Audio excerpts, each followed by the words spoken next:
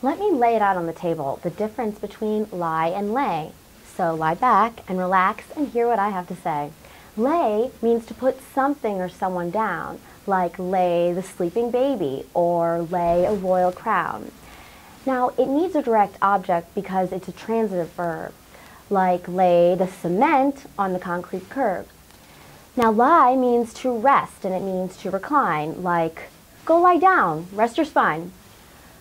It is an intransitive verb, so it doesn't need an object, like lie in the chair and maybe dream about your project.